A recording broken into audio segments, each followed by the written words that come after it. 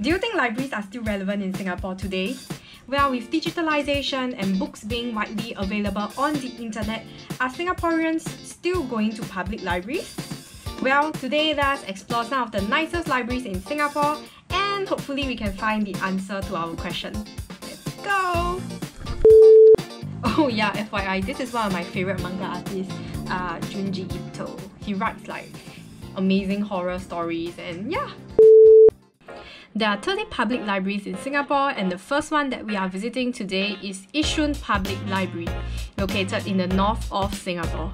Apparently, this library had a major facelift and reopened in 2018 with the theme going digital.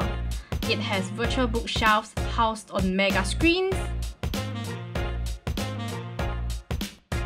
and also learning pods which are equipped with an interactive screen for users to access to e-learning materials like Tech Talk.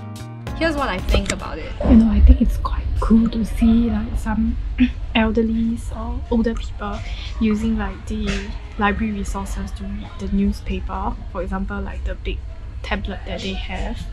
But I noticed that in the digital pods, well, it's a digital learning zone. Not many people are using the digital learning stuff. Rather, they are just like in the pods, you know, studying, doing their own thing. Look at this, the magazine corner. Do you think there are still people who watches CDs? Feels like nobody watches CDs anymore. Now that we have seen the digital library, how about the sustainable library? Well, apparently Choa Chu Kang Public Library, which reopened just last year after a 2 years overhaul, is built around the concept of sustainability. Oh my god, I think this is one of the most unique libraries that I've been to.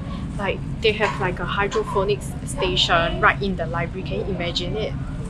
And yeah, it's really cool, like they have like flowers, they have like kale and like all sorts of plants in these hydroponics stations. Yeah, so in front of me you can see like this like green roof exhibition area. So what they do is like they have the whole roadmap of like the different areas of the library that you can visit, from like a community wall to the hydroponics showcase to the adult zone and then the indoor garden and stuff. So apparently this library was inspired by nearby farming communities and was built around the concept of sustainability.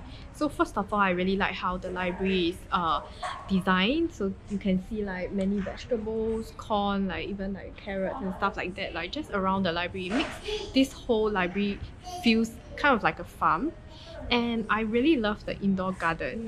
They have a variety of plants and yeah, I really love it. And I think this library is designed in a way that is very close to nature, and yeah, I hope that this library can inspire young children and adults alike to be more interested in the farming community.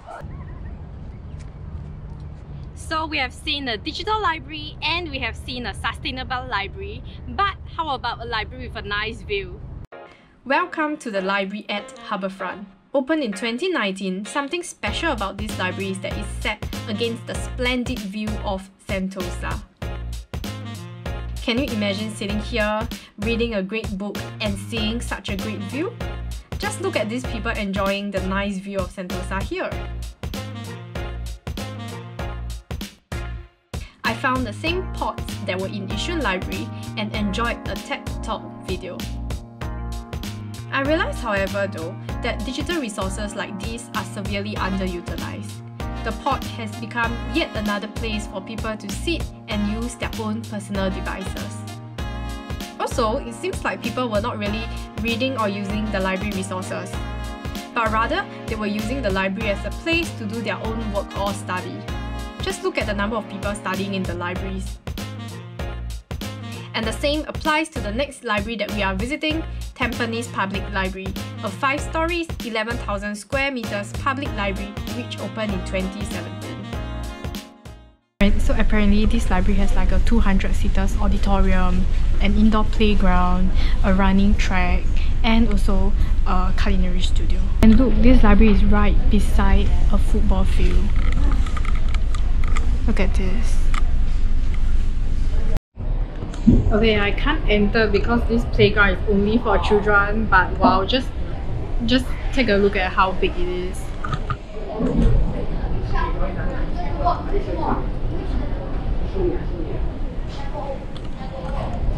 Oh my god, look at the book drop.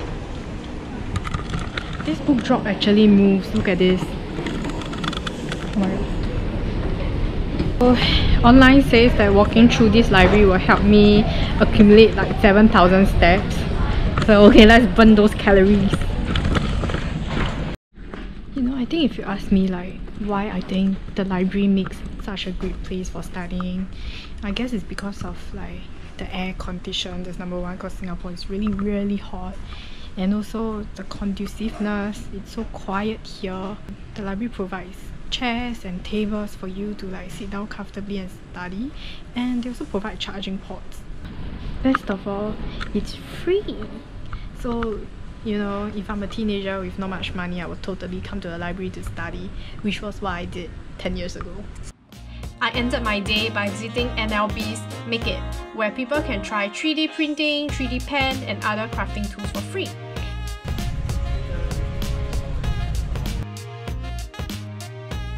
I made a handphone stand with my 3D pen.